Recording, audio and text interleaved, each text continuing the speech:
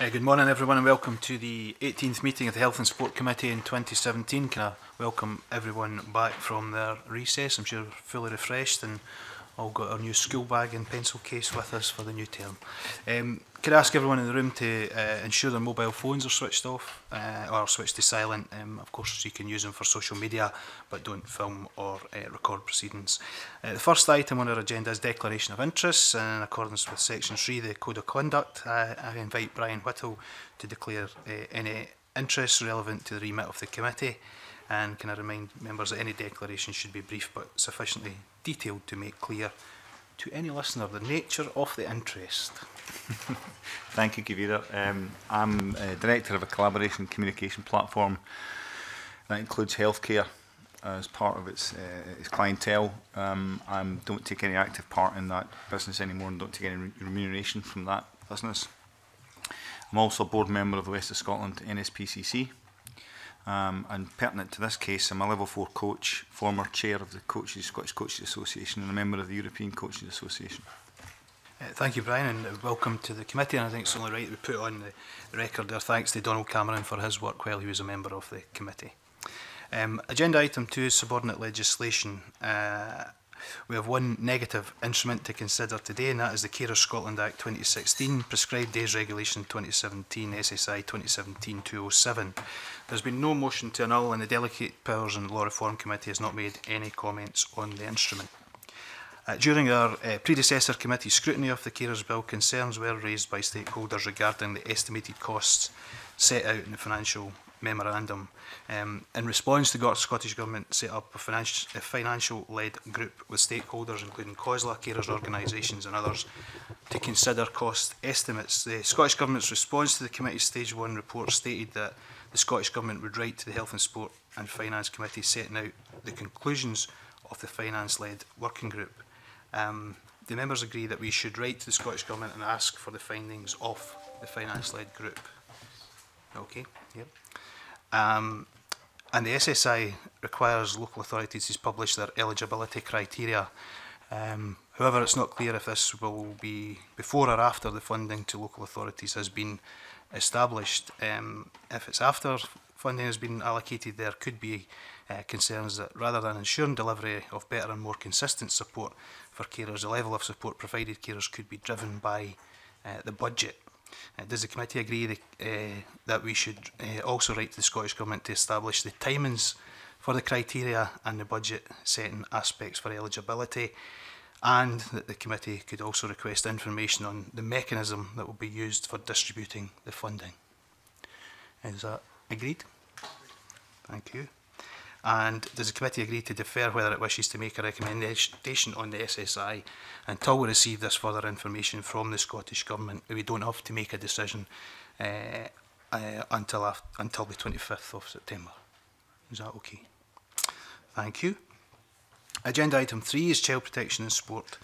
We have two panels this morning. Can I welcome to the committee Stewart Regan, Chief Executive of the Scottish Football Association, Andrew McKinlay, Chief Operating Officer, Scottish Football Association, John McCrimmond, Chairman of the SYFA, and Duncan Mayze, Director of Finance, Scottish Youth Football Association. Can I also remind members, for the purposes of standing order rule and sub judice, no mention should be made of any live ongoing cases during this evidence session or anything that might prejudice those cases. So we'll now move to questions. Could I first of all just ask for some clarity around the Chief Executive of the SYFA? Am I correct in saying that he has now stood down? Yes, that's correct. Okay, thank you. Claire. Thank you, Convener, and thank you, panel, for coming along to join us this morning. I wonder if you could help the committee by describing how someone applies for PVG through one of your organisations. So I present tomorrow morning to a soccer academy or a soccer youth group and want to volunteer. So what's the process? Can you talk me through that, please? Yeah, I'll talk you through that. Process is that obviously the individual will present himself to the club. The club will know the individual, know who he's about, and they'll do the original vet on it to make sure that they're happy with him presenting. We have made some changes which we've presented within our written submissions. So at the moment, when the individual gets presented, the club then accept that they're going to bring them into their organisation to work with the kids. They will then, from the 21st of August now this year, they'll apply for an application to join the SYFA. At that point, they won't be allowed to join the SYFA until they've presented themselves to a PVG night, where they're allowed to fill in the PVG form and start the process. Once the office receives that application form, they will then grant them provisional membership. So that's a probationary membership, which allows them to work with the club under supervision from other PVG holders. Once their PVG process is complete and we receive the return certificate, provided that's all in order, they'll be granted full membership. Prior to the 21st of August, we have a 3-month to allow them to get to the PVG night, but we've closed that was the 21st of August. Can you explain to me then a bit more about what that is? That sounds a very strategic overview. So actually, practically, what happens? Well, practically, what happens is that the individual will be with the club. The club go online as a registered club and they go to register the official. From that, it's generated the information they need to go to the league to present themselves for an additional signature to ensure they are who they are and everything is in order with the form. So they go along to another meeting? Yeah, they go to a meeting with an additional signatory. Now, it can happen in several different ways. They can go to a pre-organised meeting with their league. They can go to another club who has an additional signatory there, one of our additional signatories who can do it for them. Or if it's urgent and they need to be done quickly, one of the additional signatories can go and meet them at the club and deal with the forms. That then goes into the SYFA office. They're checked against the system, logged on, and then they're granted that probationary membership. Okay, and so, who checks them onto the system at the SYFA? The SYFA office staff, yes. Okay, so that's the office staff, not volunteers, it's the office no, staff? No, office staff do that. Okay, yeah. And you spoke about PVG nights? Yes. Can you tell me what that is? Yeah, what happens is there'll be, at certain parts of the year more than others, but clubs will have more than one new volunteer coming along. Mm-hmm. So you may have 5, 6, 7, 8 or 9 clubs all with new volunteers. The league organise a specific night for these volunteers to turn up with their documentation, their identifications, and they are then begin the process of PVG.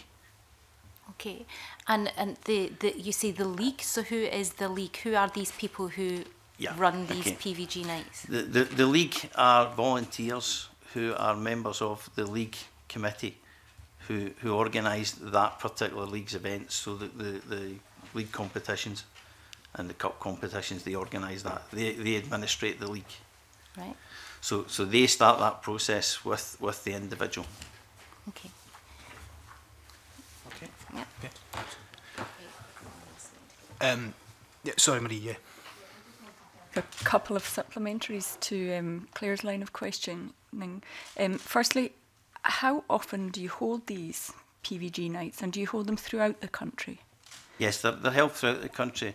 As part of our ongoing improvements, we have met with the leagues and working along with the leagues to put in, we've requested to do one every month so that we can have an ongoing system of getting it done.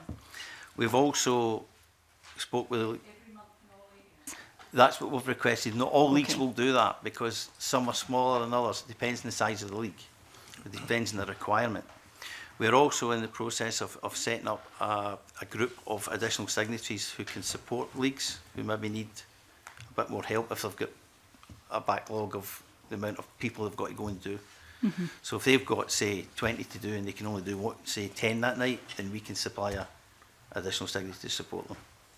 Okay, would you be able to give us a little bit more detail on that? I represent Highlands and Islands, and I can see already the side, that there might be a challenge for folk getting all over the country. So a little bit more information on just how often these things are happening, where people are based, and how far they travel would be very helpful. Yeah, it very much, as you said, depends geographically in the area. When you go into Highlands and Isles, we would look to have individuals from the clubs sanctioned to be additional signatories to allow the clubs to do that part Themselves. so that we can verify that so the system can start to run. Okay, that's fine.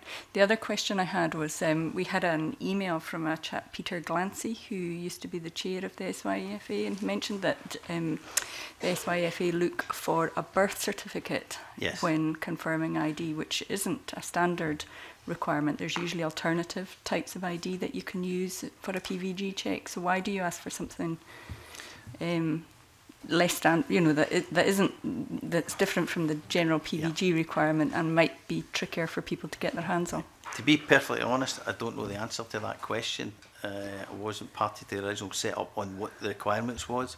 I would need to take that back and look into it and see where we actually decided that we needed that as against other organisations. Provide the committee with that information when you find it. Yeah.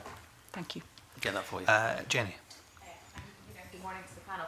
Just as a supplementary to my colleague Claire Hoy's point with regard to these PVG nights, I was previously a teacher before I was elected, and I understand that some sort of child protection training would be involved in applying for the PVG scheme. Can I ask if any of the PVG nights then involve any level of child protection training? You would expect that from volunteers, or is that something you work with the SFA with or with Disclosure Scotland? It's something we're working on an ongoing basis, the training with Disclosure Scotland and Volunteer Scotland, and obviously with the SFA. The leagues do have training nights in regard of child welfare, and there's additional signatory training so that they understand exactly what their requirement is in respect of the additional signatory. And can I ask, is that training compulsory? Yes, it's part of what we set out. Yeah, it's not something that would be not done, if that makes sense. Yeah. Okay. Thank you. Different from it. Is it? I mean, is it compulsory? It's not written as compulsory. So it's not compulsory. But it's part of going forward. It will be part of a directive that we're working on with the SFA on, which makes it compulsory. To answer that. Yes. Maybe if we can add on that point, part of the directive that the Scottish FA put in place last October involves online education being taken on a compulsory basis by all people that would go through the PVG scheme. And if they don't complete that? Then clearly the organisation is in breach, and we would bring it to their attention and deal with it through our normal channels. The organisation being the team?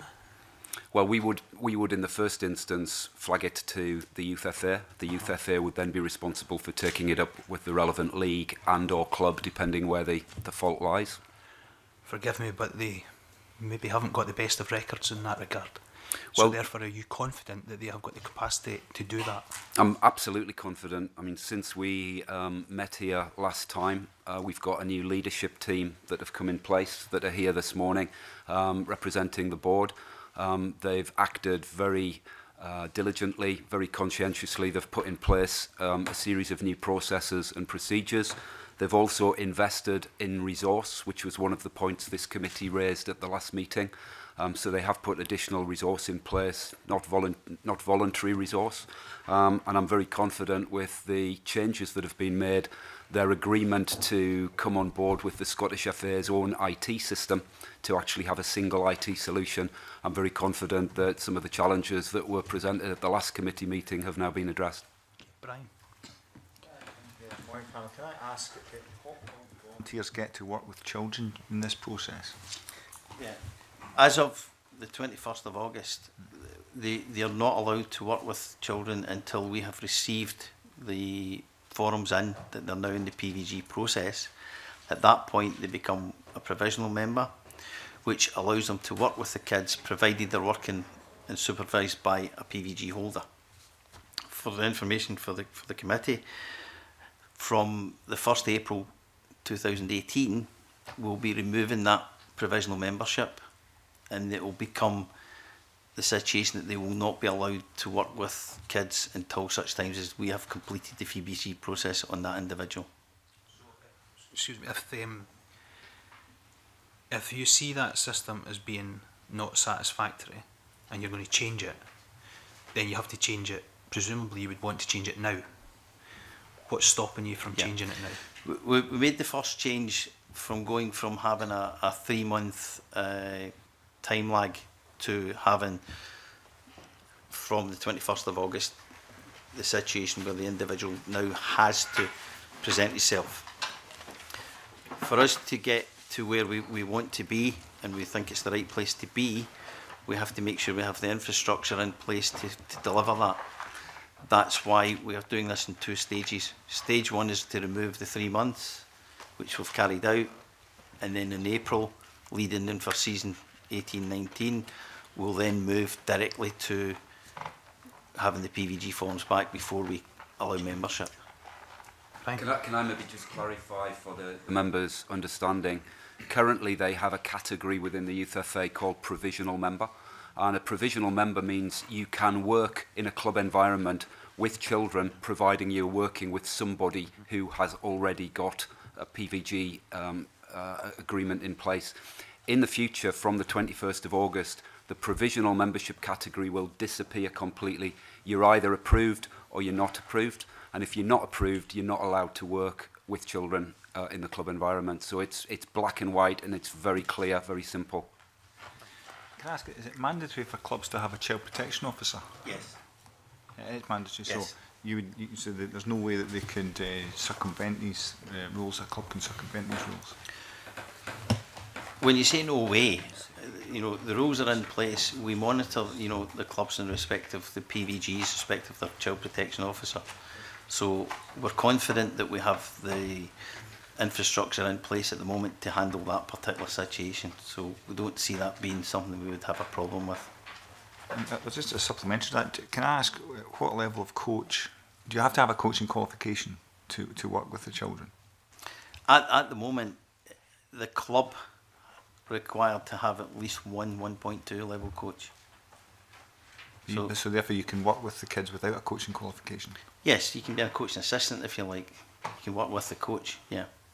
With the greatest respect, a coaching assistant is still a level of coach. Yeah. So what I'm saying to you is that they can work with the children without a coaching qualification. Well, they can work with the club, but the club must have that overall 1.2 there to supervise that. But that, from where we're at here today, that's not really relevant to this, is it? Oh, I think it is. In what respect? Because part of coach education is around child protection.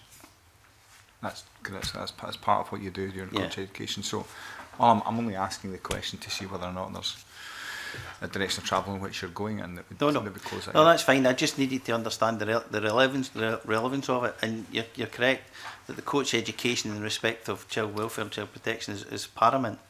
It's not tied to whether it's a 1.1 or a 1.2 coaching certificate. It's part of what we're doing with the clubs, part of what the directive we're working with the SFA and making sure that the clubs, as Stewart pointed out there, part of the directive is that every one of our members, so that's all 15,000, will be required to do at least an online child welfare training. All the child protection officers will have to do the online training and a 2-hour session in respect of child welfare. Okay. So it's part of that directive, if that was where you were going with it. In relation to the dates, Mr.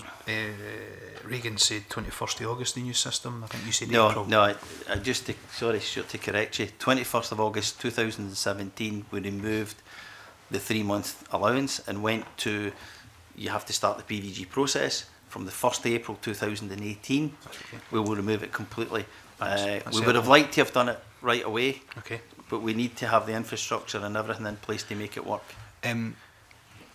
Mr. Whittle referred to child protection officers. In the letter that we received, it mentions the SYFA Child and Wellbeing Protection Officer. Is this a new post? Within our organisation, there is a child protection officer responsible for the running of it within the office. How long have they been there? That's always been there. Why have we never heard from them? I can answer that question. I Why, don't know why. at this stage, given that we're dealing with child protection and well-being, Yeah. are we only finding out that you have such a person in your organisation from a letter you're submitting at this date? Well, I can only apologise if you feel they've not contacted It's pretty you. fundamental to the issue. No, that I we're can discussing. only apologise. It's been dealt with through the, you know, obviously the organisation. Their role within the office is they deal with the stuff as it comes in. Okay. Alison. Oh, yeah, Alison. Yeah, thank you, Convener. Two of the organisations that might help you get to where you want to be and might provide at least, you know, some infrastructure support are Disclosure Scotland and Volunteer Scotland. And the Scottish Government, when they were responding to the committee's report, you know, they suggested they were anxious that the SYFA could fall behind again due to limited administrative capacity, but that Volunteer Scotland and Disclosure Scotland could provide that additional support. And the Government also state that they feel that progress is being made to improve the way the SYFA operates. And I'd just like to understand what kind of support you're receiving from Volunteer Scotland and Disclosure Scotland. We are very much engaged with both Volunteers, you know, Disclosure Scotland, VSDS as well, in respect of what we're doing. We have, as Stewart again pointed out earlier, put in resource to make sure that we can deal with what we're doing. I do have, you know, some information in respect of where we are in the numbers, so to speak. We looked at where we've been from the last committee meeting, and from March to August we sent to VSDS 6,181 applications for PVG, and from March to August we've received back 6,171 certificates. So we're working with them in respect of letting them know where we are, the numbers we're working with, what support we need, and it's been working well over the last few months. And again, you know, we're looking forward to taking that forward. Thank you. The committee report suggested that funding should be conditional on adequate procedures being in place and timorously adhered to, and the Scottish Government response states that its investment agreement with the SFA for 17-18 will, and I'm quoting, include robust conditions related to safeguarding, and the SFA will be held to account on these conditions. I just wondered what specific conditions have been included in any agreement. We've agreed on a series of objectives which come out of our directive that we've put in place with all members. So there's a series of stages that members have to go through, including areas like training, for example, completion of implementation of new guidelines and policies. They have to be in place for all members. And we've got a series of trigger dates, and we've agreed with Sport Scotland and the Scottish Government that all of those dates will be adhered to and the funding will be conditional on that. We've signed up to that. Thank you. Thank you, Convener. Mr Convener, and good morning to the panel. Obviously, since the committee published a report in April, a BBC investigation in the 28th of June reported that between 2014 and 2016, Disclosure Scotland had informed the Scottish Youth Football Association that 116 of its members were under consideration for listing by Disclosure Scotland, but the association only had records of 69 such cases. And I'm sure you appreciate that it's very difficult for you to take action on cases like this if you simply don't appear to have the records that match up with Disclosure Scotland. So can I ask the panel if you're satisfied that such a situation where the information is clearly completely different from that held by Disclosure Scotland cannot arise again as a result of the steps you've taken, and can you outline for the committee exactly what steps you have taken to make sure this doesn't arise again? I can answer the question in respect of where it came from, where we are and where we're going. It came from the fact that our IT systems were inadequate in respect of answering the questions around that particular number. Subsequent to that BBC report, we engaged with Disclosure Scotland to check all of the 116 records. So although we couldn't extract easily the number, what we could do was interrogate the system for every single individual, which we carried out. We have working closely and a big thanks to the SFA in respect to the IT, where we're integrating our system into the SFA system, which will allow us the reporting suites that we require to answer these questions going forward. So in the short term, we'll work closely with Disclosure Scotland on numbers and talk to them and make sure that we're on track and we can keep that going. But the future's the ability to pull out this type of information on request. But you're satisfied that the procedures you've got in place on the interim basis means you can deal with all these individual cases and you have that information in order to do that? Yeah, we can extract the information and we can working with Disclosure Scotland. We're happy with that.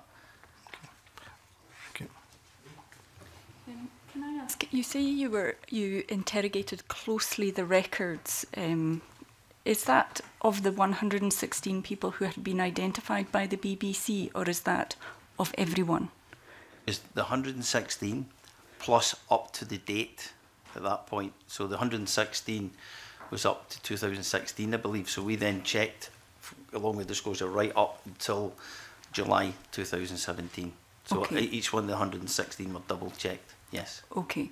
And there were 3 individuals who had been listed by Scottish ministers. Yes, correct. In that list. How long had they been working with children since they had been listed, each individual? I don't have that personal information on that. I can say that once they were identified via the systems, they were removed. Once they were identified via the BBC? No. Once they were identified by Disclosure Scotland, so they were dealt with in the appropriate manner at the time it happened. So there's no gap between when they were dealt with and the BBC report. So if an individual in that was listed in 2015, they would have been removed in 2015. So the answer I'm giving you is that. So how could there have been, out of those 116 people, how could there have been 3 people who were listed who were still on your books? No. The 3 people were removed, as it says in written submission. The 3 people were removed from the association at the point that they were informed. So when the Disclosure Scotland let us know there's an issue, that individual will be precautionally suspended, and then if they're listed, they'll be removed. So they'll be removed immediately, we're told. I'm just forgive me. I'm no. Keep pushing, because I can get I'll get the answers in a fashion that I can maybe. I don't think I'm quite understanding the system, and neither am I understanding. So if you have an absolutely watertight system for when Disclosure Scotland inform you that someone is being considered for listing, then how did you think you only had 69 people being considered for listing, and yet you had 116? It's a good question, right? I'll explain 2 things. I'll explain how the system works in respect of when Disclosure Scotland let us know that there's somebody considered for listing. They'll inform us. We'll go into our system and. So did they inform you about 116 people? Yes. We checked all that information, and out of there was the 3 that were eventually listed. When they inform us that somebody's been considered for listing, we then immediately precautionally suspend them because they're being considered. We then have to wait the outcome of that consideration, which may be listed or not listed. If they're listed, we'll remove them there and then. But they've been taken out from the minute we were told about the consideration. The problem with our previous IT system is that when you change the status of an individual, it overwrites it. So it was being able to interrogate the historic information. So if you say, well, how many people are listed between that day and that date, it's difficult for us to go into the system and get it. However, going forward, as we work closer with the SFA, we'll be able to answer the questions when we need to. Is that, if it's in simple terms and hope that I understand it, that your internal systems for removing people who were identified were working? Yes. But your communication system between Disclosure Scotland in terms of information technology was not working? I don't know if it's between Disclosure or however.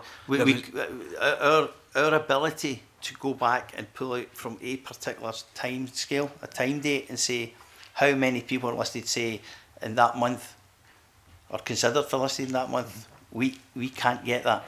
And that would be consistent from what I understand the BBC found out, because they went back several times and said to the SYFA, "Are you sure about these numbers?" To which your organisation said yes, and they said, "Well, they aren't correct according to their FOI information." Is that how you see it? I see it that exactly as you said. So yes is the answer. Yeah, that we could not get that information correctly. We gave the BBC the information that we had and we believed was correct. Okay. However, it's turned out that it's not. Miles. Thank you. I wanted to pursue this IT question, because if you've admitted that your IT systems have not been up to scratch, but you're handing this down to member organisations, what assurances do you have that they are not going to, in a year's time, actually be in the same situation you've been in? And what investment are they putting into their IT systems, which you know about? The IT system covers all of our members. It doesn't cascade, it covers the members. To give you the sort of time, you know, the linear sections of it. Beginning of the season, the league registers, so it becomes a league. The clubs then register to the league. The officials then register to the club. Going forward, all of that information, and along with the appropriate reporting suites, will be sitting on the SFA's system. So not only will we get the reporting suites, but we'll also be working closely with the SFA, and the SFA will get the reporting suites, so they'll know exactly what the numbers are at the same time as we do. So for parents and guardians, you think you can now say this is completely watertight then? I say that when we get there, in a year's time? When we get there, yes. Once we've got all that in place, we will be there. In the short term, we have to migrate the stuff over and get the right reporting suites in, and then we're able to look at historic information. Can I just add to that? Because, you know, when you use phrases like watertight, it implies that there's actually a safety issue as far as a child is concerned. What John's describing is improving the process and the visibility of information. You know, when he said they cannot pull off historical reports, that was why they couldn't identify the gap between the 69 and the 116, which Ms Todd was referring to earlier on. They'd taken action with the individuals at the point they were notified, but they couldn't produce the historical data to back that up. So what they will now have is a situation where they'll be migrating to the Scottish FA, our system, which has been available for all of our members now for many years, and which the Youth FA were the only affiliated association that didn't come on board. That will now provide historical reporting and give access to the data that we're all talking about. And from the information you've submitted to committee, do you think this is more or less bureaucratic now? I think I wouldn't use the phrase bureaucratic. What I would say is it's a robust process, and it's a system which is actually used in all other parts of our non-professional game, which gives visibility and transparency, and identifies when the PVG scheme has been completed. So I would say robust rather than bureaucratic. Okay, thank you. Now, do you accept now that you have a much more important role in oversight and scrutiny? I think the panel's position on this has encouraged us to have a look at the distance between the Scottish FA and the Scottish Youth FA, and where there was a gap was working more closely together. I think I would still say that the affiliated associations have devolved responsibility to run youth football. They are responsible for making things happen.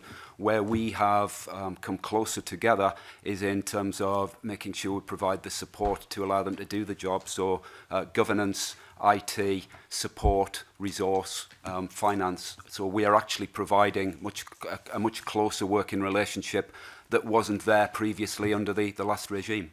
I understood the latter part of your statement there, but I didn't quite understand the former part. But I accept that you are more involved. Would it be fair to say you're more involved? We are more involved now and working much more closely with the Youth FA. Okay, thank you. Ivan?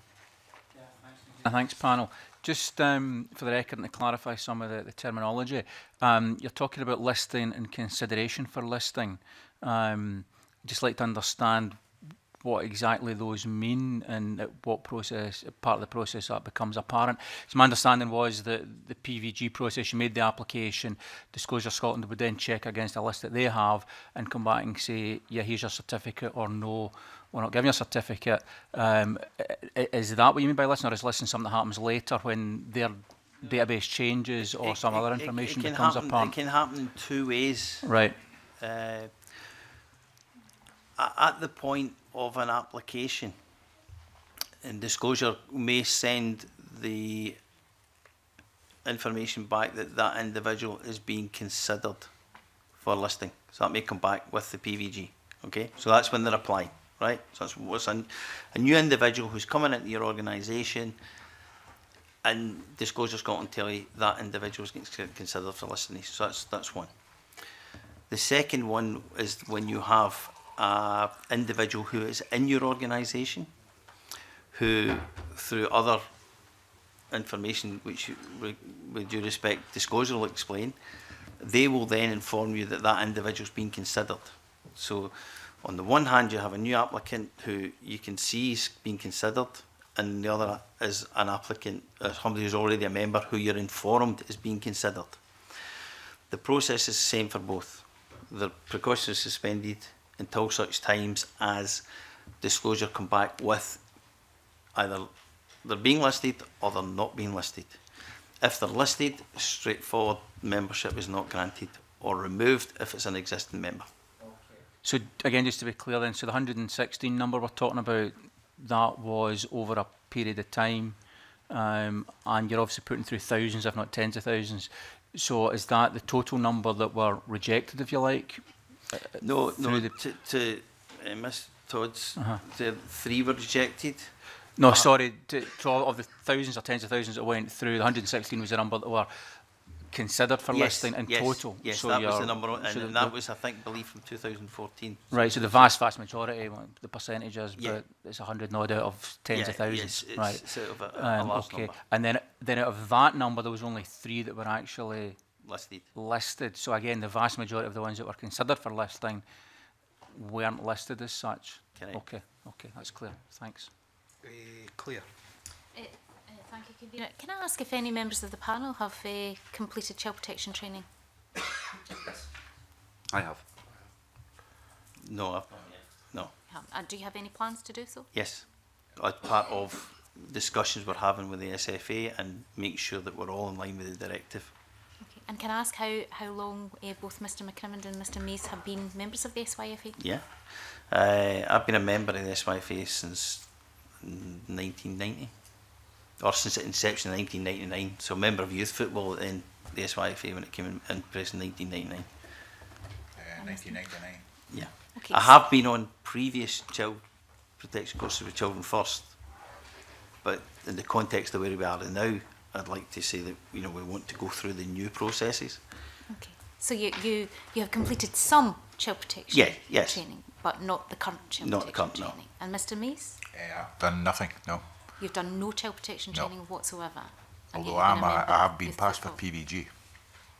Yeah, that wasn't what I was asking. No, I know. It was about child protection training. Yes. Okay. And that's something that you are planning on doing? I plan to do that, yeah. I'm not active in football. I purely deal with the finance, although there will be games which I attend where I obviously children are about, so I've got a PVG check. But do you accept that as a senior member of the SYFA you have a responsibility to be aware of child protection issues? Yeah, I think we should be setting an example, yeah. Absolutely, yeah.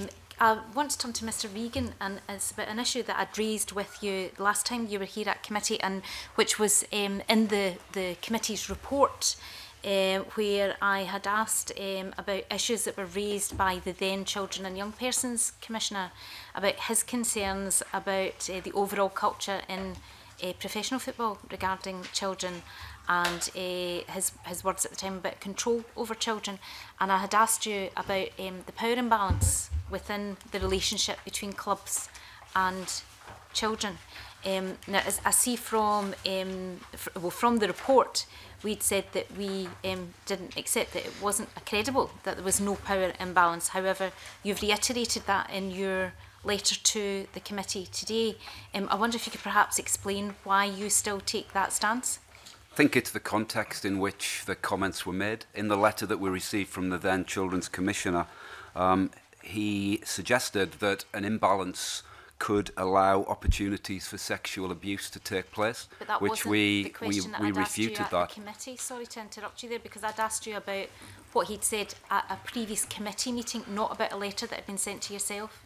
And I was quite specific about that. Well, I couldn't recall what was said at the previous committee meeting. When you made reference to the term power imbalance, the term power imbalance was used in a letter we had received from the Children's Commissioner in the context of providing a vacuum where sexual abuse could take place. We thought that was significantly overstated and reiterated that we didn't believe such a power imbalance would allow sexual abuse to take place. That was the point I was making in the last committee meeting. If I've answered or if I've given you the impression I was talking about a different question, I'm happy to take any specific question about what you meant by power imbalance, and I'm happy to take that now. Absolutely. Well, perhaps I could repeat the question that I asked you at the committee when I clarified that at that meeting, which was where I'd said to you, sorry, but that's not the issue that the Children's Commissioner was alluding to. It certainly was not the inference that I took from the information that he gave us at the hearing. So I was quite specific that it was about at this committee. Rather, it was about a power imbalance between clubs and children because of contracts that children were signing and the conditions attached to those that were imposed on children and young people. It wasn't about sexual or physical abuse, and I'm quoting here from that. It's about power imbalance which in itself can be abusive. Do you accept that? Well, I don't accept that there is a significant power imbalance in such a way that the children are somehow disadvantaged or put in a difficult place. It's very clear at the outset, at the beginning of the registration process, exactly what happens as far as that child is concerned. Parents are involved. There's a very clear process in place, and children are free to go back to play amateur football on a 28-day period if they're not playing for their team. Which you told me at that point in time, and I raised that 28 days is not they are free. Is not they? It's not that you're free to. They have a contractual obligation. They are able to go back and play. They're free to go back if they're not playing for their team. So if the issue is about opportunity and if the issue is about not getting chances to play, then they're able to go back and play recreational football. If they wish to move to another professional academy, then there is a process in place which is very similar to every other country across Europe, where compensation is paid between clubs for the training that has been provided in the formative years of that child's development.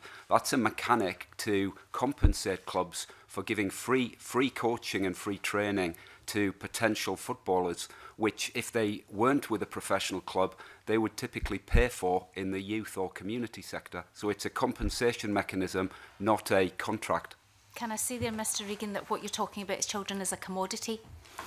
No, I disagree. I think what we're talking about is a pathway to develop elite players, which works in every other country across Europe, where there is a process in place to ensure that clubs who are investing a lot of time, energy and resource in developing elite players, and we have a duty of care to develop elite players as well if we want to be successful on the international stage, we have that process in place and a suitable compensation mechanism for the clubs. It's very clear, it's very transparent, parents are aware of it, the clubs themselves have all signed up to it, and that's the mechanism that we've been talking to the Children's Commissioner about for a number of years, and there's a misunderstanding between registration and contract. It's not a contract, it's a registration scheme, and there's a compensation mechanism for any player that moves between academies, and there is a release clause which we've put in place, having had discussions with the Public Petitions Committee, and obviously you raised the point at the last meeting.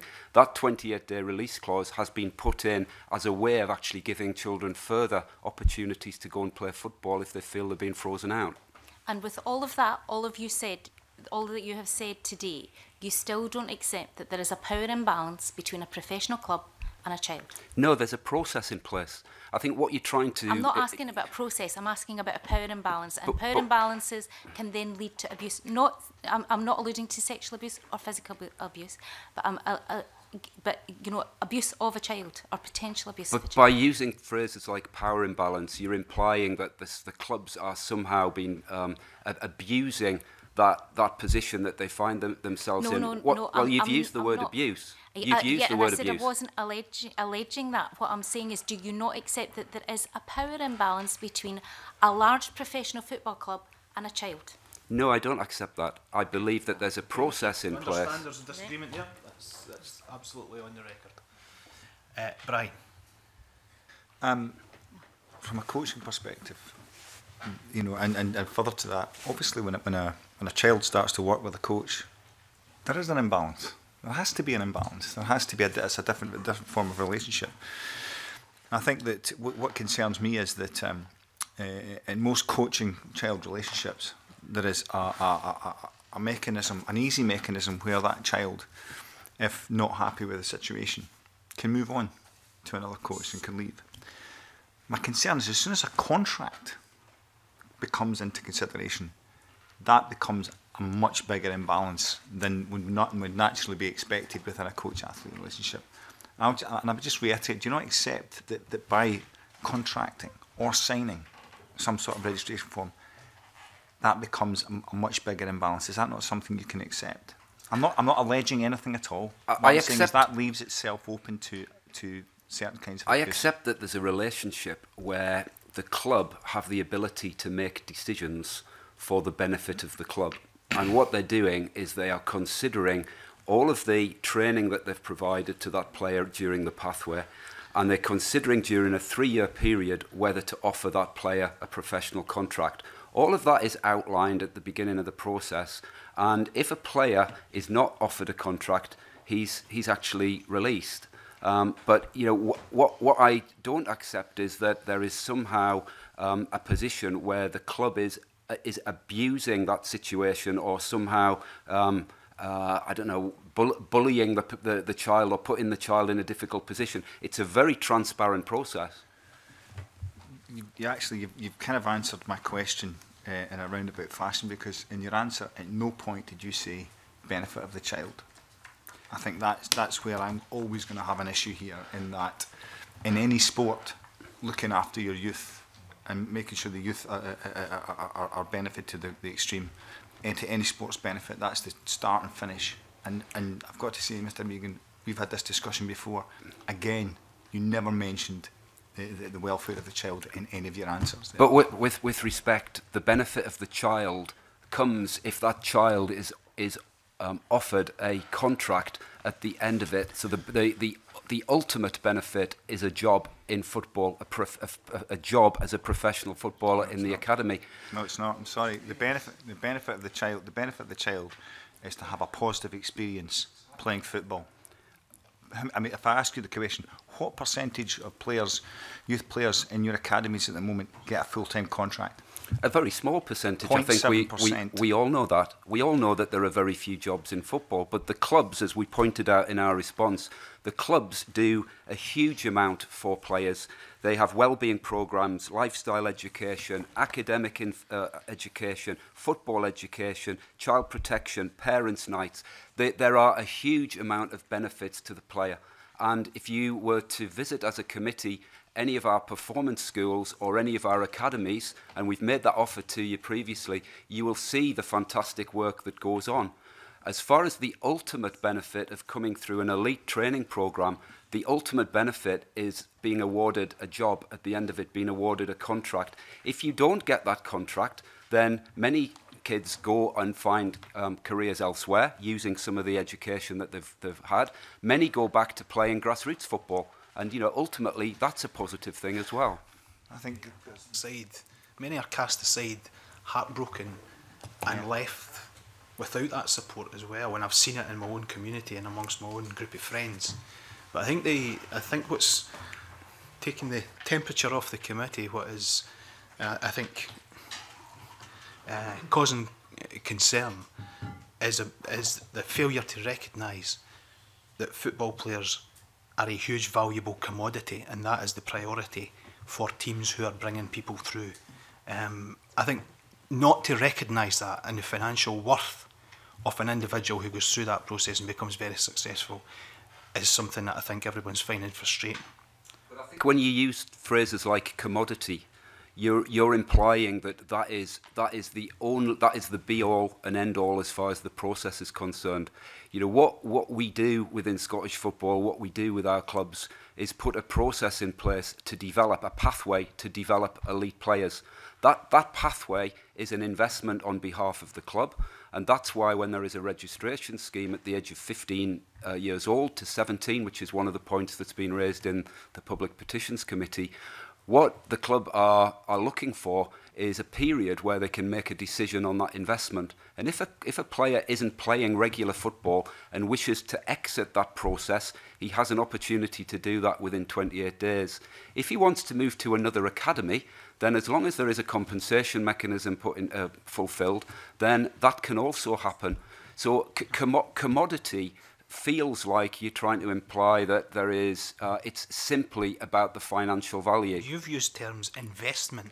You've used terms like compensation. Investment These are in the terms that child. we normally apply to financial transactions. Investment in the child can be time, it can be resource, it can be education. It doesn't just have to be financial investment. But if you're going to provide a free coach for many years, or coaches for many years, that is an investment. That's an investment that clubs put in that you wouldn't get in the youth sector, where many children pay a monthly fee to be coached in the youth sector. Okay. Jenny.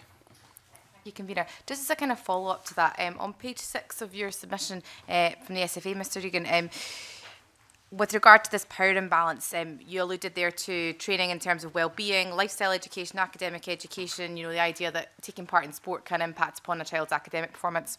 And certainly that's been my experience as a teacher previously. But all of those things focus upon the child, and they don't focus upon necessarily the behaviour of a coach.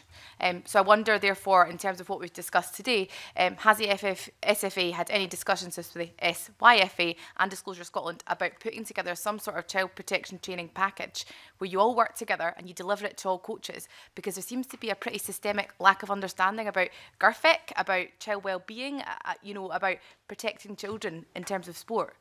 Would you agree that's something that needs to be looked at? If we separate out coach education for a second from the PVG process that we were talking about, as part of the Scottish FA's coach education programme, child protection is a part of that. And in addition, we've also gone through a programme with Positive Coaching Scotland, which is part of the Winning Scotland Foundation. It's a programme that they run. That's now embedded into all of our coaching programmes. The Youth FA have run the Positive Coaching Scotland programme. And what we're trying to do is to focus not just on child protection, which is clearly important, but also on behaviour and attitude as well. And that is an intrinsic part of the programme that's in place. Do you accept, though, that the PVG application process isn't just about filling in a form? Because Mr McCrimmond at the start of today's committee session talked about PVG nights, which to all intents and purposes sounded like people sitting in a room and being taught how to fill in a form. Actually, PVG is about so much more than that. It's about child protection, and it is about getting it right for every child. The two go hand in hand. And you're absolutely right, but the process has to start with an application, and it has to start with somebody filling in an appropriate form with an appropriate signatory and getting themselves into the system. Once that's approved, there is then online education, online training, which we've put in place with the Youth FA that everybody has to do, and that's mandatory in order to comply with it, with the directive that we've agreed. Okay.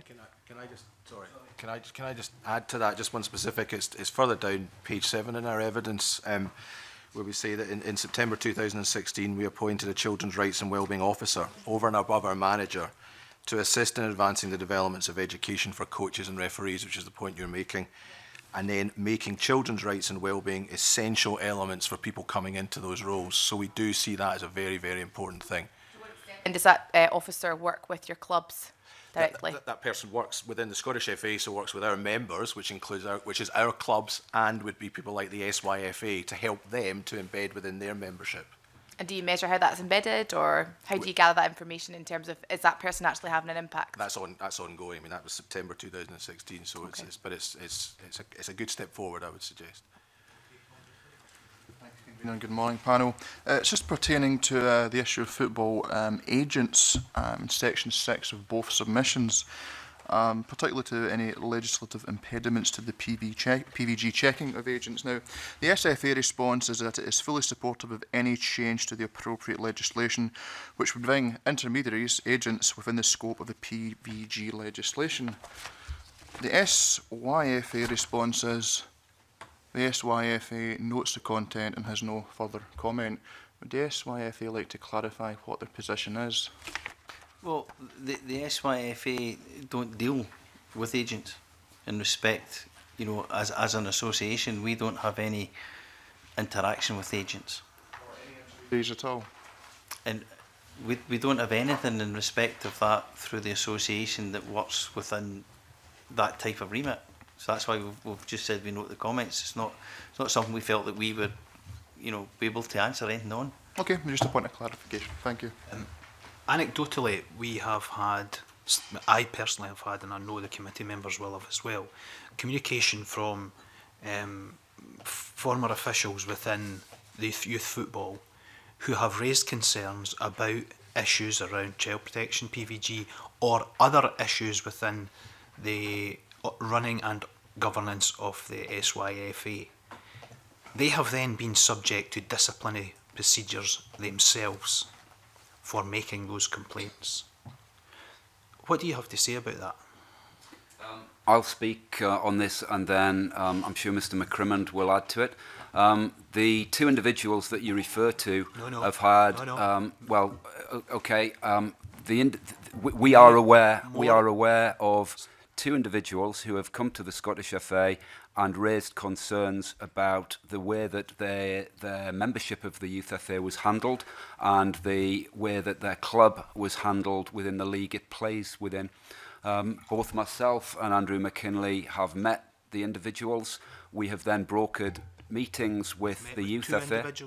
Yeah. We've met with those individuals and the Youth FA, and we've put in place a series of constructive steps to try and address those concerns, and we are confident that those challenges will be dealt with in the coming weeks. So if someone contacts us who finds themselves in that position, what is the procedure for them to try and address that issue? Well, the individuals would clearly in the first instance go to the Youth FA, and it's fair to say that Mr. McCrimmond and his new board have been very proactive in addressing any concerns that have been raised from the previous regime. We're aware of where they've done that on several occasions, and we're aware of two outstanding issues, and there is a meeting planned next week to try and deal with those. Okay, that's helpful. So if we have further communication with any of those individuals, we will refer them to yourself, Mr. Regan, in the first instance, or Mr. McCrimmond? Happy for them to be referred to myself, and we'll put them in touch with the relevant people at the Youth FA. Okay, thanks. In relation to the SFA's review that's underway, any recommendations that come forward, how will those be implemented? You know, how will there be a negotiation between the SFA and the SYFA about, are you accepting all the recommendations? How will it be overseen? Who will ensure that things are implemented? Can I just check it?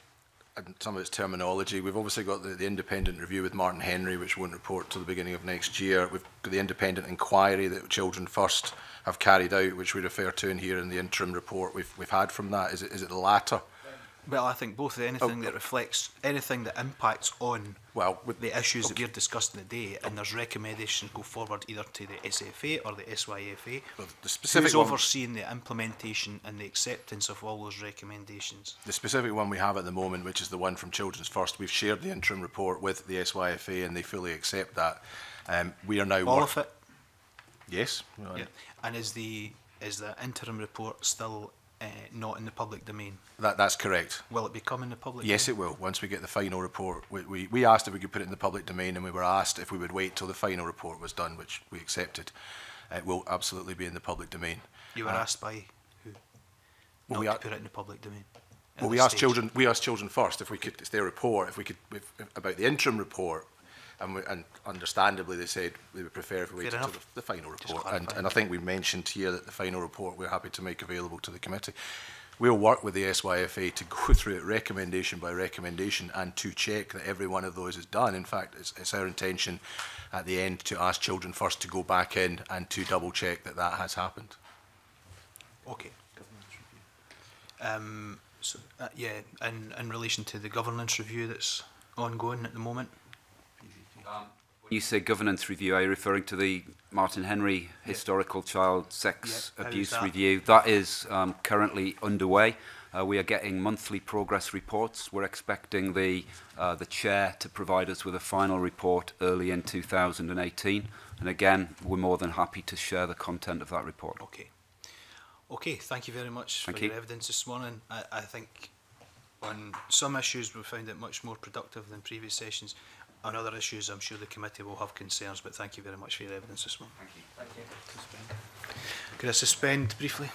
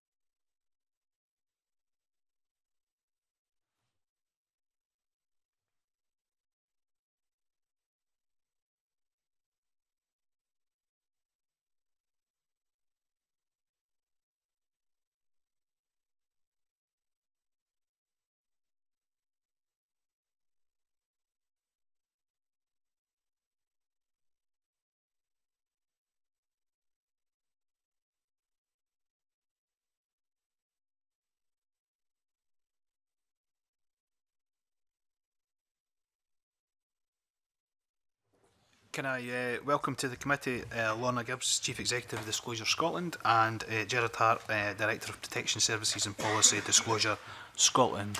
You're welcome this morning. Just move to questions, Colin. Thanks very much, Convener, and good morning to the panel. Can I begin by following up on a question I asked the previous panel, which was in relation to the BBC investigation which reported in June, and that investigation reported that there was a big discrepancy between the records held by yourselves, Disclosure Scotland, and the records that the SYFA held in relation to notifications that a person was under consideration for a listing. Could I ask whether the discrepancy has now been resolved and you're satisfied that the information held by the SYFA is correct, and whether the discrepancy is in relation to record keeping, or whether there was any indication at all that action hadn't been taken at the time? Happy to do that. When the discrepancy came to light, we had an immediate meeting with colleagues from SYFA where we talked through the approaches that they had taken and what they were doing. One of my colleagues then went and spent quite a considerable amount of time in SYFA's office comparing our list to their list and checking to make sure that they could identify the 116 people who we had given them notification of. So I'm confident that the figure that we have is our 116 is correct, and I'm confident that they have now been able to identify all of the people within their system. So yes, I'm confident that we are now in a position where the figures are accurate. In terms of going forward, are you satisfied that any changes that have taken place within the SYFA means that we won't have a repeat of that type of discrepancy in the future? My understanding of where they are is that they're on a journey with their IT system, and that certainly seemed to be what had been causing the problems. I mean, their IT system is for them to implement, but they have proactively invited some of my colleagues in the customer engagement team to come and see how they plan to operate the new system and to talk through their new guidance and make sure that we're content. So at the moment, they are on a journey to a better place, and we will continue to have conversations with them to make sure that we're giving them the help and support they can to make sure that their figures are in a better position. Just on the issue of help and support, is there many other sporting bodies and organisations that get that same level of support that you're providing to the SYFA, or are they having to have additional support? And just on the issue of your own compliance checks, when you carry out compliance checks, is one of those checks to ensure that an organisation has records of notifications from Disclosure Scotland that a person is under consideration for listing? We offer advice and support to a number of organisations. Certainly the bulk of our time in recent months has been SYFA, but we have also been providing support and advice to bodies like the Scottish Rugby Union. We provide regular briefing sessions and help sessions for regulatory bodies who are doing counter-signatories. So we have a whole series of events where people will come together. We'll get advice from my team on how the process works, particularly on what their responsibilities are. So that's a programme that's been going on for some time. The compliance visits will look at a range of things, including whether or not the organisation is understanding and aware of its full responsibilities and how those are being implemented. So we provide help to as many organisations as we can. Obviously, as any other government organisation, there are constraints in our capacity, but SYFA have taken the bulk of our activity, but we are making sure that we're carrying on with that broader range of support to other organisations that might also require the help.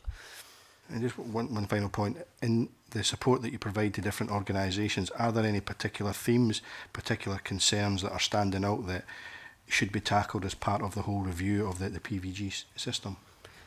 Do you want to? Yeah. Yeah. Just for some information, over the last 18 months, we've visited 323 different registered bodies and given them information about the PVG scheme and how it operates. And we've carried out 46 workshops, all with organisations that deal with children and young people. One of the themes that comes out of these is the degree of awareness in the public and in organisations about how the barring system works and how the PVG scheme works generally. So there is a need to raise public and organisational awareness of PVG. What does it stand for? You know, is it about a simple check, or is it about much more than that, which we believe it is? It's about an ongoing relationship between a person and, you know, the organisation they work for, and Disclosure Scotland to monitor and check that person over time. So we want to really think through those issues in the PVG review and make sure that when we emerge from that review, what's left is a scheme which actually is much more publicly synonymous with safeguarding over a longitudinal type of idea rather than just a bit of paper you get when you apply for a disclosure. In relation to the organisations you deal, how many organisations do you deal with? Thousands. I don't know. Is there a figure though? Is it 2,000, 10,000, 50,000? It's less than 10,000. Over the last, as I say, over the last 18 months, we've visited 323 different registered bodies. However, there are fewer bodies than there are individuals who apply for disclosures. These umbrella bodies or clubs are probably less than 1,000 of them in total, but there are many, many tens of thousands of different customers that we have. I'm sorry I don't have those numbers immediately to hand. You can maybe provide us with that. Yes. In relation to those organisations, is the SYFA one of the largest by volume? Yeah? Yeah. In terms of sports Is it the clubs. largest by volume? I think it is actually the largest sports club by volume. In your view, is it credible for that organisation, the largest by volume in Scotland, to be running such a weighty system on the back of volunteers and goodwill?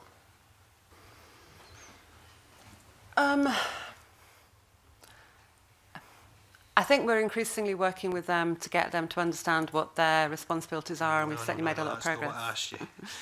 Is it credible for them to run such a weighty system on the basis of volunteers and goodwill, in your opinion? And you're allowed to give your opinion. I'm a civil servant, I'm not sure I'm comfortable giving my opinion. I think there needs to be checks and balances. I mean, the ministers, when they were here during your previous session, were talking very much about the value that we place on volunteers.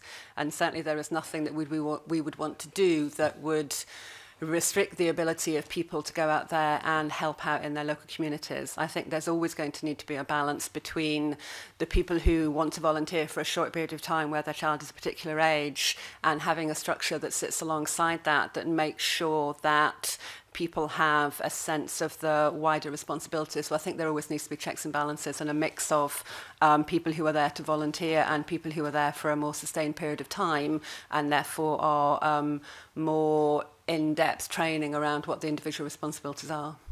So the SYFA will, by volume, send more disclosure checks to you than, say, Glasgow City Council? I would need to double check the numbers. I don't have the numbers to hand. I mean, certainly in terms of sporting bodies, they would be the largest. Whether they're the largest single entity across what Disclosure Scotland do, I'm not sure, but we can certainly find out the biggest customers. Large public sector organisations, you know, are the majority of the PVG scheme. Teachers, social workers, nurses, and the like. The sector within which the SYFA work is what we would kind of refer to as the free check area, you know, where people who are volunteering to do work with children receive a fee waiver for those checks, and they are a large volume part of that segment. But the PVG scheme is 1.1 million strong, you know, and there are obviously thousands of coaches in youth football, but they're only a drop in the ocean compared to the large number of people who are in the PVG scheme. I mean, I think the issue around safeguarding within that kind of volunteer context is one where, you know, I think the interfaces between the club and you know, the outside agencies who are responsible for child protection have to be really well developed. So good child protection training, good adherence to GIRFEC and the ideas around child development, good interface with us in terms of that whole checking and barring part of it. I think it's feasible to have a large volunteer organisation when you have those really, you know, carefully designed interfaces that allow statutory systems to step in whenever there's a problem, and for problems to become apparent when they start to develop much more readily than perhaps was the case at the end of 2016 when the backlog became, you know, apparent. So I think there's a rationale behind it, but obviously the safeguards have to be also in place. Brian? It's fair to say that the vast majority of coaches are volunteers. and the system would obviously collapse without that. If I could just very briefly go through my own recent experience, having taken on a young 16-year-old T20 Paralympic athlete. Within about 3 seconds of taking him on, I can see that the child protection officer arrived in front of me and said, "I want to see your licence, I want to see a PVG check." Now that's the way, for me, that's good practice. That's the way it should happen. It's fairly obvious that's not happening within football. And my question to you is that, do you feel there's a cultural issue here that's getting in the way of child protection, in that the governing bodies are more involved with protecting the rights of the clubs than protecting the rights of the children? I think you're taking us into areas that are really out with the remit and responsibility of Disclosure Scotland. So we have a particular remit and responsibility in relation to the PVG scheme and how it operates. I think when you start getting into some of the issues around power imbalances and how coaches work, it's just not something that I would be comfortable answering, because I think it's just too far away from what we do. But surely you would accept that within the investigation that this committee has done and other committees have done around this are suggesting that there are many coaches historically in the last few years have come to light that are not PVG checked. Would that not indicate, and that's not the same across the vast majority of sports. So football at worst is playing catch up with a lot of other sports. I'm just asking if there's a cultural issue we need to deal with here.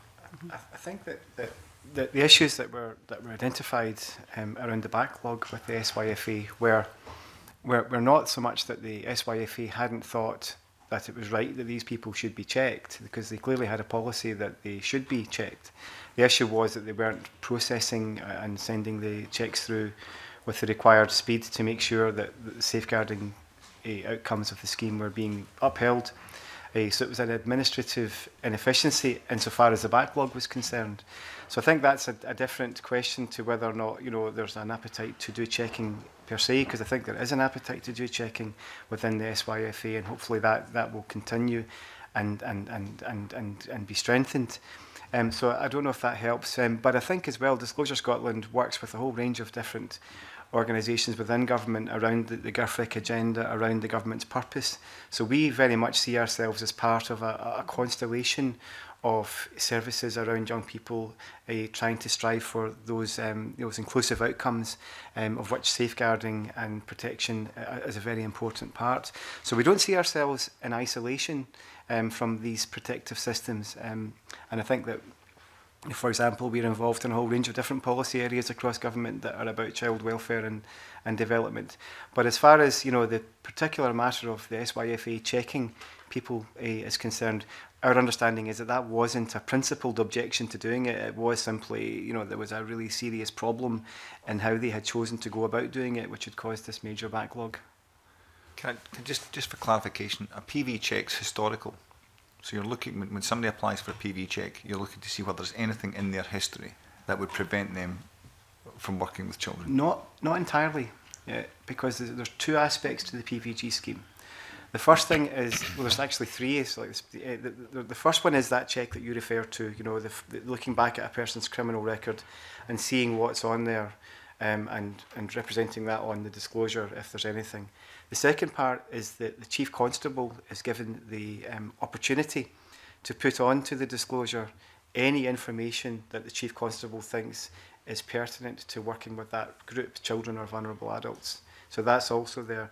And the third part is the prospective part. So you've entered into the disclosure process, but you've also signed up to being ongoing monitored, if you like. And so we upload 93 million records every month to match against our scheme membership to see whether or not there's new information coming up about that person. And if there is, just to answer Mr. McKee's point earlier on, if there is new information that comes up on that person's scheme record and it's of a sufficient degree of seriousness to act, we will write to the organisations who that person works for and tell them that the person's under consideration for barring.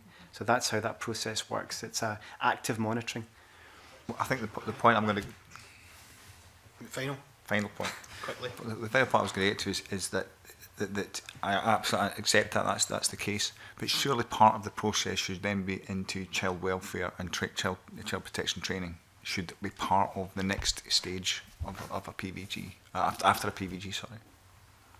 Certainly when we've done our workshops and we do our visits to the registered bodies rather, our customer engagement team constantly talks about, you know, the purpose of PVG, not just the mechanics of PVG, why it's there. You know, so organisations are clear that, you know, we really talk about the duty to refer, for example. If somebody's sacked from working with children or protected adults on one of the grounds of referral that's in the Act, they must be referred to us. So we do deal with that qualitative aspect around the purpose of the scheme and not just the mechanics of it.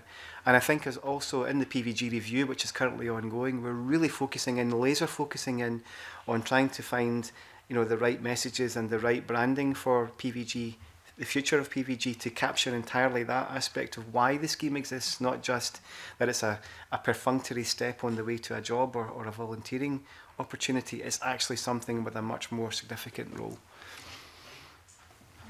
Very much. Can I just pick up on the issue that Ivan McKee was pursuing there, and with specific reference to the SYFA, are you comfortable that they did act appropriately when you informed them of people who were being listed or potentially listed, and that it was simply an IT glitch in terms of pulling the data out?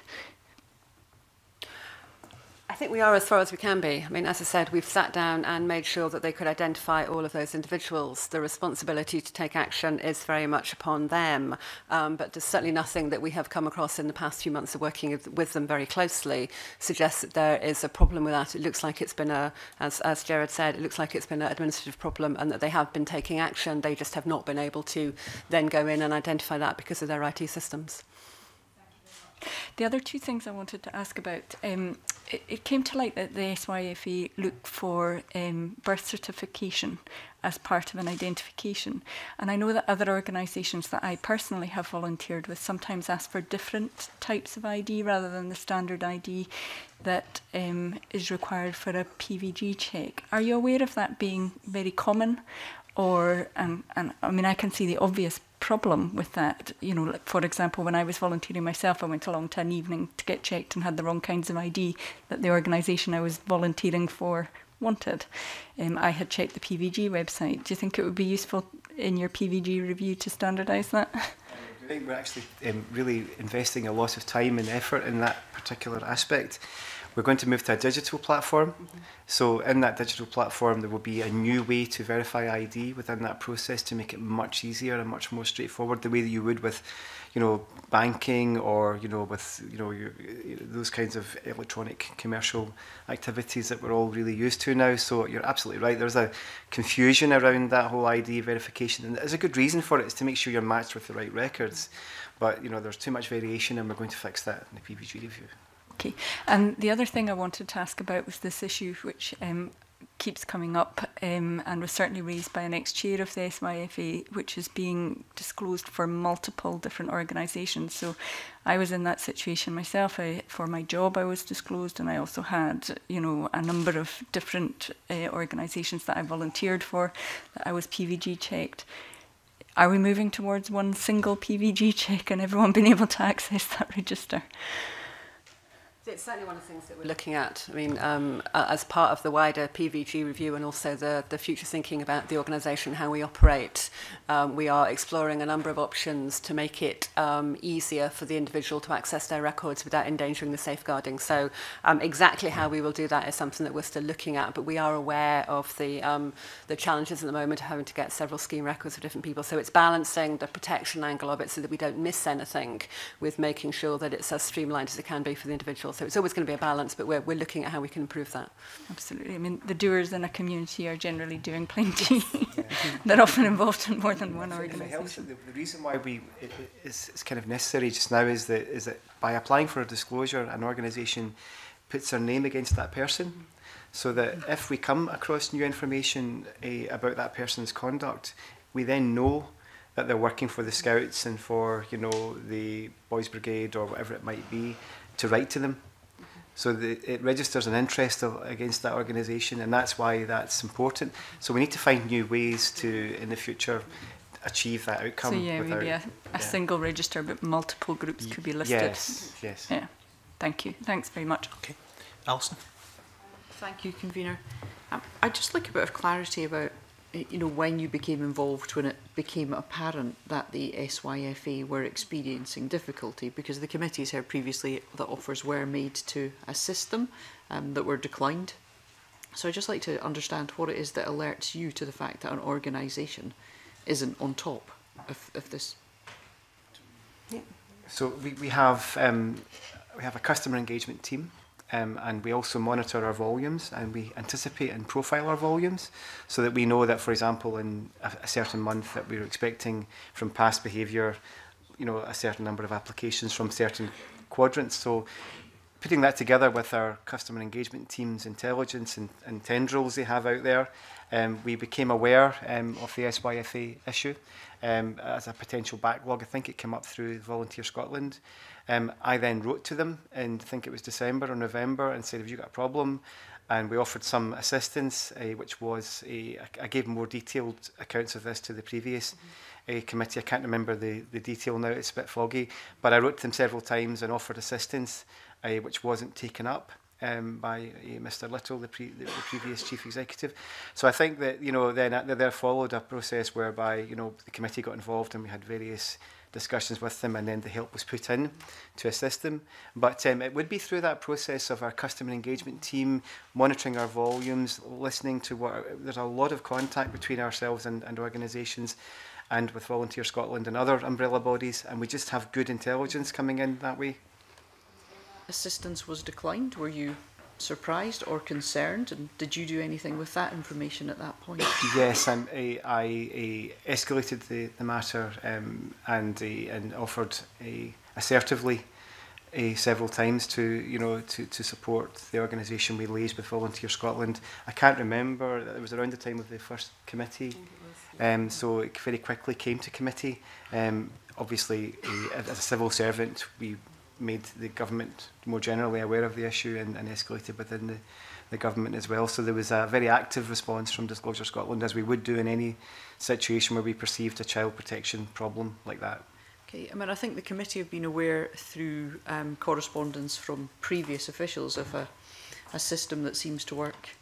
The PVG evening system, I have a sort of picture in my head of you know, a little hut or changing room and forms being filled in this manner. Is there a sort of model of best practice that you'd like to see in place? Do you make sure that organisations understand the expectations upon them? We've been doing increasing work around that, and we've been doing work not only with SYFA but also with other bodies, and we're looking at doing an online training package. We get round as many organisations as we can, but we recognise that we can't get round everybody. So we've been working with colleagues in Volunteer Scotland and others to say, what could we do to make something more readily available to people?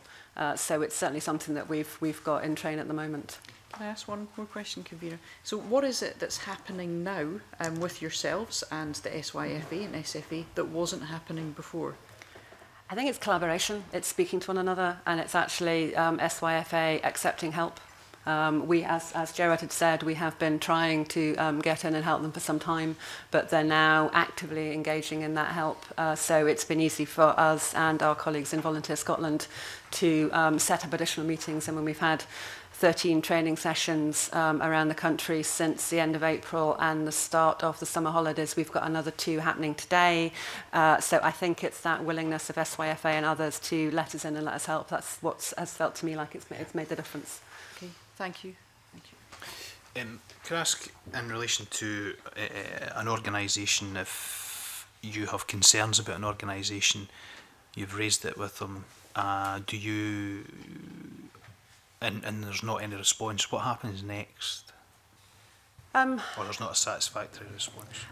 We don't have powers to go in and force people to act on our recommendations. If there are major issues around child protection, then there are a number of formal mechanisms which Gerard can talk you through. But most of what we do is around offering help, trying to get people to listen, explaining why what we do is important. But do you want to talk specifically about child protection concerns? Yeah, I mean, if there are a particular child protection concerns, we would immediately escalate those through all the relevant channels. We wouldn't sit on information. What are those channels then? Well, if there was an immediate child protection concern, that might be the police, you know, and we wouldn't hesitate to do that. And when we detect bad people trying to work with children or vulnerable adults, we immediately report them to the police. So we take that very seriously. But that would be an indication of, you know, here's bad person A trying to work with these children. Yeah. Of course you would phone the police, that's just what anybody would do. Yeah. But here's systematic breakdown. We've tried to deal with this organisation. They're not playing ball, literally not playing ball in this circumstance. And so how do we then escalate that? Yeah. Well, our powers to audit an organisation under our terms of, you know, our codes and the legislation relate mainly to the ways in which the law is complied with in terms of the disclosure law. There are very few powers, as Lorna said, around, you know, the softer stuff, you know, the more qualitative aspects of performance. However, we wouldn't abdicate responsibility in that situation, as we didn't with the SYFA. We would use our customer engagement team to lean in, you know, to that organisation to try and get as much intelligence as possible about what was going on. We've got really good relationships with the umbrella bodies who Volunteer Scotland are one of them, but there are many other bodies who represent smaller entities, you know, who use them to countersign disclosures, and they have a power relationship with those organisations, if you like, and we can use those levers to try and influence what's going on. Also, often there are other parallel parts of government which have got an interest in that part, you know, or that activity. For example, Active Scotland or Sport Scotland in respect of SYFA.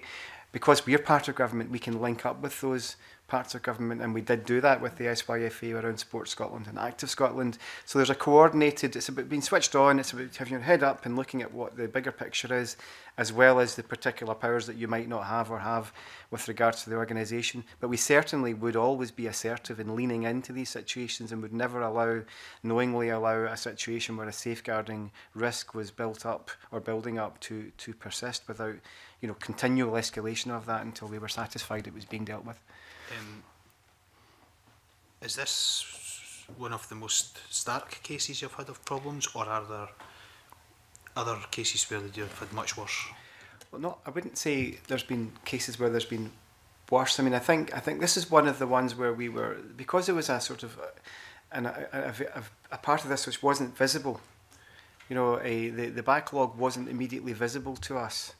You know, and when it became apparent that there was a backlog, the magnitude of it was shocking to us, and we felt that that was a real problem, because there was a risk that those coaches could be exposed to young people without necessarily having been checked. You know, and on that basis, we took urgent, you know, action around that. There have been other, you know, we've just been through 4 years of bringing on the Scottish workforce onto the PVG scheme. And some of that was about, you know, people who were already in jobs, you know, already having been enhanced, disclosed, checked, you know, maybe some. Well, whenever PVG went live in 2011, there was a period of time within which we had to onboard into the scheme large numbers of public sector retrospective checking, and so we did that in phases. There was a period of time whenever some organisations were doing better than others about getting those people on, but we managed that process and concluded it.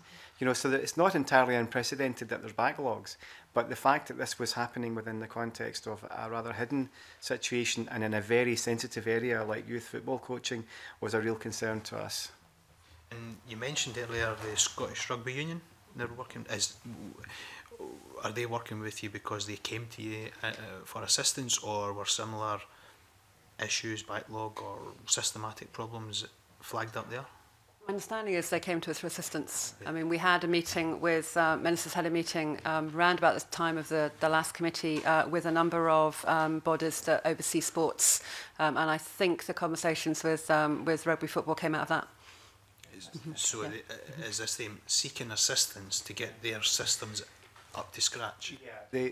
We've been done. One of the things we did with the SYFA was that we did a series of road shows following the issues that happened, and those road shows particularly focused on not just PVG checking, but also on training around safeguarding and trying to up the ante with that.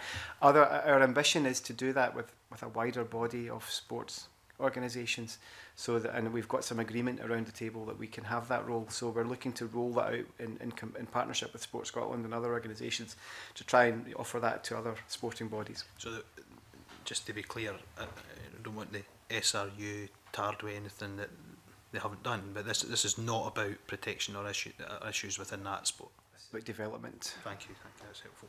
In relation to the PGV review that's going on, what's your involvement in that, and when will it report, and how is the review going? It's being led by our organisation, and particularly it's being led by Gerard and his team. So there is a series of steps in place which I'll get Gerard to talk you through, but it's basically owned by our organisation, and then we will bring recommendations to ministers in terms of future action. Yeah, the PVG review has been going on since the end of last year. Mr Swinney announced it in Parliament following an inspired question, and then spoke at a conference on the 21st of November 2016 at which he announced the PVG review. The first phase was around setting up the terms of reference, and those were published in February. Those terms of reference set out, a fairly wide virus for the review. It's looking at a whole range of kind of fundamental aspects of the PVG scheme around whether the scheme should be either fully or partially mandated. The nature of regulated work is part of that. The financial arrangements for the scheme and how it will sustain itself in the future are part of that. So it's a very wide-ranging policy review of PVG, and we've had a large number of events targeting a large number of organisations over the last few months of the review, and that will lead to a formal consultation being published in the late autumn, probably about December, January period, and then a bill will come forward at some point in 2018, probably towards the end, December 2018. So that is the plan for the review, and the review is going very well. We've had enormous engagement from a whole range of different organisations, including major charities concerned with child protection, child welfare, employers, organisations representing people with convictions. So it's been the full gamut of interested parties have engaged with the review. So we're very hopeful that it's going to be a very useful exercise. And certainly there's been a lot of support for the scheme itself. I mean, people have different ideas about how it could be improved or whether it should be mandatory, but the principle that there should be a way of checking people who work with vulnerable children and vulnerable adults has definitely been accepted across the piece. Yeah. You're looking at potentially mandatory. It's one of the areas that we're looking at. We're a long way from reaching a decision, and the consultation we've done so far, there isn't a single view. Some people think it should be mandatory, some people it should be mandatory in some areas, so there isn't a single view, but it's absolutely something that we'll be looking at. And that issue around provisional membership as well will be considered as well. Do you mean in terms of the SYFA's behaviour? Yeah. Well, that isn't really a thing, that the PVG has within it. That's something the SYFA did. Would you not provide guidance in relation to that? Yeah. Well, it's or comment, because the scheme isn't mandatory. It's impossible to say to an organisation that you must have a check done before you allow that person to be working with children and vulnerable adults. However, our advice would be... You probably just answered the question that we're probably all thinking of here. Yes, our advice would be that should be done. It's particularly where regulated work is being undertaken. The review will look fully at this, and whether the scheme should be mandatory or not, or the degree to which it should be mandatory, is actually one of the things that's front and centre with our thinking in terms of this review. Thank you. Do you want to ask a final question? Miles, final question. Thank you, and welcome to today's meeting. In the previous session, I'd asked Mr McCrimmond when he thought the system would be watertight, and he said specifically, when we get there. When do you think they'll get there, given your expertise and looking at other organisations like this? I wouldn't. There's nothing that would make me think they can't deliver on the timescales that they're working to. I think what they need to do is carry on working with us and other bodies to make sure that they're looking at the full picture, so that they are putting, as you say, child protection front and centre. And I think if they continue to do that, I mean, certainly it feels, the relationship between us and them feels appreciably different than it did last time we were in front of the committee, and that in itself gives us hope that we will get to a place where we're in a much better position to make sure that they're providing the safeguarding checks that they should do. Okay, thank you. Just one final thing we missed was in relation to agents, and is it your view that they should be covered? It really depends on the work they're doing. It's one of the issues with regulated work that one job title can mean a range of different things. So if they are actively supervising children that aren't being, without other people being there, then yes, but different agents will do things in a different way. So it's hard to absolutely say in a job title, but people who are having unsupervised access to children, whatever they're doing, then yes. But you are considering that aspect? Definitely. One of the options, the policy options that we've discussed with people who have been coming along to our events, is if you were to make part of the scheme mandatory, you could specify certain roles which would be in the scheme, you know, regardless. And obviously, whether or not football agents would be something that would have to emerge from the review. But if you created a mechanism to have a scheme like that, then that would be one of the possible outcomes. But right now, they could be. And I think it's also important to say to the committee that any one of us can join the PVG scheme under our own steam. But the difference is that if we don't have an employer who's offering us regulated work, what we get is a statement of scheme membership, which says that we're in the PVG scheme. It says whether or not we're under consideration for barring or not, but it doesn't give any criminal history information. Now, people can use that. Students who are coming out who maybe want to offer the PVG scheme membership on their CV can join the PVG scheme. So that is not being employed or having a countersigning employer such as to generate a disclosure isn't the only way to become a member of the PVG scheme. And when you do, you can be subject to ongoing monitoring. So football agents, if they wanted to, could join the PVG scheme, as could any of us. Thank you very much for your evidence, and we'll now go into private session. Sorry.